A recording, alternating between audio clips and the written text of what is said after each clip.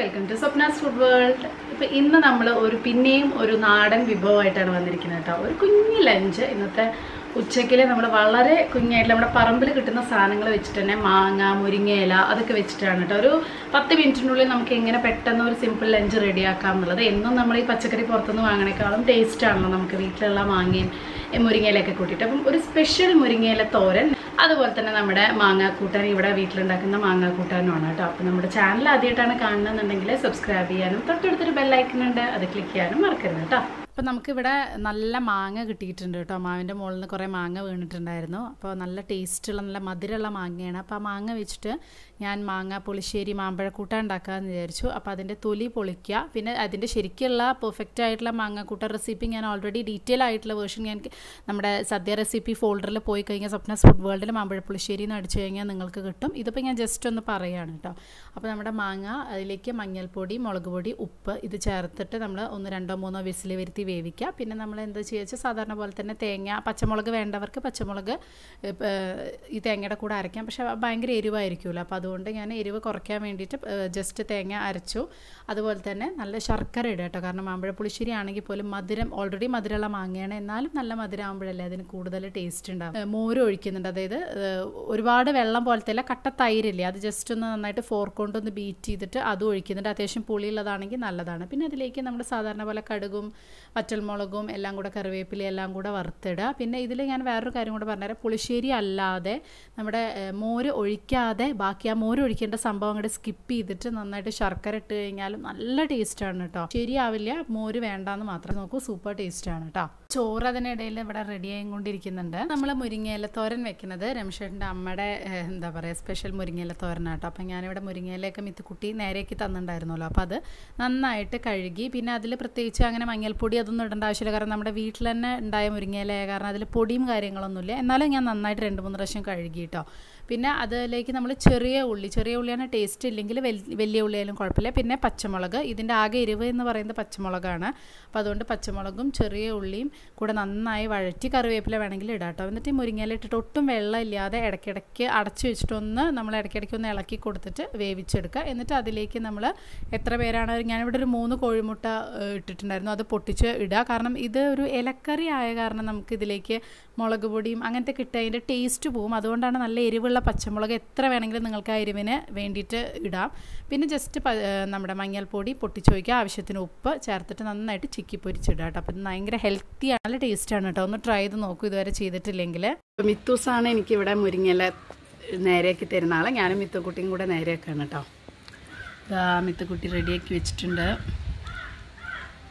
അപ്പം നല്ലൊരു പച്ചമാങ്ങയും കൂടെ കിട്ടിയിട്ടുണ്ട്. അധികം പുളിയില്ലാത്ത മാങ്ങയാണിത്, പക്ഷെ എന്നാലും മൂത്തുട്ടുമില്ല, പക്ഷെ തീരെ പുളിയില്ലാത്ത കാരണം നല്ല ടേസ്റ്റാണ് മാങ്ങാച്ചാർ ഉണ്ടാക്കി കഴിഞ്ഞാൽ. അപ്പോൾ അത് ഞാൻ സദ്യ സ്പെഷ്യൽ മാങ്ങാക്കറി എന്ന് പറഞ്ഞിട്ട് ഉണ്ടാക്കിയിട്ടുണ്ട്. അപ്പോൾ അത് സദ്യ ഫോൾഡറിൽ പോയി നോക്കൂ, സ്വപ്നസ് ഫുഡ് വേൾഡിൽ നിങ്ങൾക്ക് കാണാൻ പറ്റും. അപ്പോൾ ഇതിലേക്ക് നമുക്ക് ആവശ്യത്തിന് മുളക് പൊടി, അച്ചാറാകുമ്പോൾ അത്യാവശ്യം എരിവ് വേണമല്ലോ. മഞ്ഞൾപ്പൊടി ഇടാറില്ല, അപ്പോൾ ഇഷ്ടമുള്ളവർക്ക് ഇടാം. സാധാരണ മഞ്ഞൾപ്പൊടി ഞാൻ അച്ചാറിൽ ഇടാറില്ല കേട്ടോ. അതുപോലെ ആവശ്യത്തിന് ഉപ്പ്, പിന്നെ നമ്മൾ കായും അതുപോലെ ഉലുവയും കൂടെ പൊടിച്ചെടുത്തതാണ് കേട്ടോ. ഇത് ഫുള്ളൊന്നും ഇടണ്ട, ഒരു കായ്പ് വരും, ഏകദേശം ഒരു 1/4 ടീസ്പൂണിൻ്റെ അടുത്ത് ഇട്ടാൽ മതി കേട്ടോ. ഇനി നന്നായിട്ട് മിക്സ് ചെയ്ത് കൊടുക്കാം. ഇതിലേക്ക് ശരിക്കും ടേസ്റ്റ് നല്ലെണ്ണയാണ്. ഞാൻ എപ്പോഴും അച്ചാറ് നല്ലെണ്ണയിലാണ് ഉണ്ടാക്കുക. നല്ലെണ്ണ ഇല്ലാത്തതുകൊണ്ട് ഞാൻ തൽക്കാലം വെളിച്ചെണ്ണ ആയാലും നല്ല ടേസ്റ്റ് തന്നെയാണ്. നല്ലെണ്ണ ആകുമ്പോൾ എന്താ വെച്ചാൽ പിന്നെ നമുക്ക് വെള്ളം ചേർക്കാം, അങ്ങനെയൊന്നും വേണ്ട. ഇത് ഇൻസ്റ്റൻ്റ് ആയ കാരണം എനിക്ക് വെള്ളം ചേർക്കണേക്കാളും ഇഷ്ടം അങ്ങനെ തന്നെ കഴിക്കുന്നതാണ് കേട്ടോ. കുറച്ച് വെളിച്ചെണ്ണ ഒഴിച്ചിട്ട്. സോ നമ്മുടെ അടിപൊളി അച്ചാറും റെഡിയായി. ഇതാണ് ഇന്നത്തെ നമ്മുടെ സിമ്പിൾ ലഞ്ച് കേട്ടോ. എങ്ങനെയുണ്ട് സിമ്പിൾ ലഞ്ച്? സിമ്പിൾ ഈ സമയത്ത് തന്നെ സിമ്പിൾ എന്ന് പറയാൻ പറ്റില്ല, ഇത് ലക്ഷറിയാണ് ഈ സമയത്തെ ലഞ്ച്. കൂട്ടാൻ അടിപൊളി. രമേശന്റെ ഫേവറേറ്റ് ആണ് അല്ലേ, മുരിങ്ങയിലയും മുട്ടയും കൂടിയിട്ടുള്ളത്. ഇത് രമേശേട്ടൻ പറഞ്ഞിട്ടുണ്ടോ ഈ സാധനം ഞാൻ ഉണ്ടാക്കാൻ തുടങ്ങിയത്. ഞാൻ വീട്ടിലൊക്കെ അമ്മ എപ്പോഴും മുരിങ്ങയില മാത്രമേ ഉണ്ടാക്കുക. രമേശേട്ടനാണ് പറഞ്ഞത് ഇങ്ങനെ അമ്മ എപ്പോഴും ഉണ്ടാക്കി തരും അല്ലേ.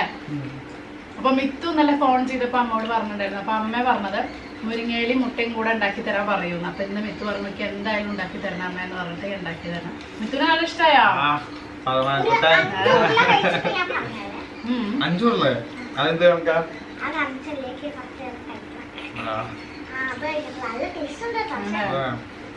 മിത്തുക്കുട്ടിക്ക് മാങ്ങാക്കൂട്ടം ഭയങ്കര ഇഷ്ടമായി. കഴിഞ്ഞ കൊല്ലം വരെ നാട്ടില് വരുമ്പോ മാങ്ങാക്കൂട്ടം ഇഷ്ടമില്ലാത്ത ആളാണ്.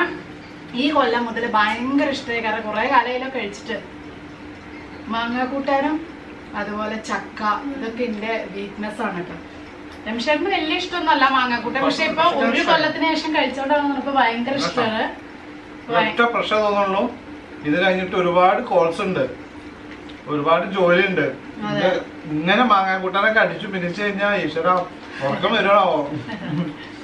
പക്ഷെ നല്ല എന്താ പറയാ, അവിടുന്ന് എന്നും മത്തങ്ങയും കുമ്പളങ്ങയും ബോംബെന്ന് കഴിച്ചിട്ട് ഇവിടെ വന്നിട്ട് മാങ്ങയും ചക്കയും മാങ്ങ തന്നെയായിരുന്നു കേട്ടോ അല്ലെ. ഇപ്പൊ ഒരു 4-5 ദിവസമായി. ഈ 5-6 ദിവസം ചക്ക മാങ്ങ ചക്ക മാങ്ങ. പക്ഷെ നല്ല ടേസ്റ്റ്. ഇത് മടുക്കണ വരെ ഞങ്ങൾ കഴിച്ചുകൊണ്ടേയിരിക്കും. കാരണം മറ്റു പച്ചക്കറിയൊക്കെ എന്നും അവിടുന്ന് കഴിക്കുന്നതല്ലേ. ഇപ്പൊ 2 ദിവസമായിട്ട് മുരിങ്ങയില കിട്ടിയിട്ടുണ്ട്. ഇന്നലെ എലിശ്ശേരി വെച്ചു. ഇന്ന് അതിന്റെ ബാക്കിയൊക്കെ ഇവിടെ പറമ്പിലുള്ളത് തന്നെയല്ലേ. അപ്പൊ നമുക്ക് പൊട്ടിക്കാനും കുഴപ്പമില്ല. അങ്ങനെയാണ്.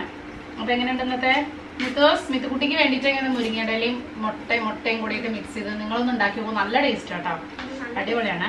മാങ്ങ പുളിശ്ശേരി പിന്നെ പറയണ്ടല്ലോ, അടിപൊളി. ഞാൻ കുട്ടിക്കാലം മുതൽ കഴിക്കുന്നത്, അതുകൊണ്ട് ഞാൻ ഉറപ്പ് പറയുന്നു ഭയങ്കര ഇഷ്ടം. രണ്ടും നല്ലതല്ലേ.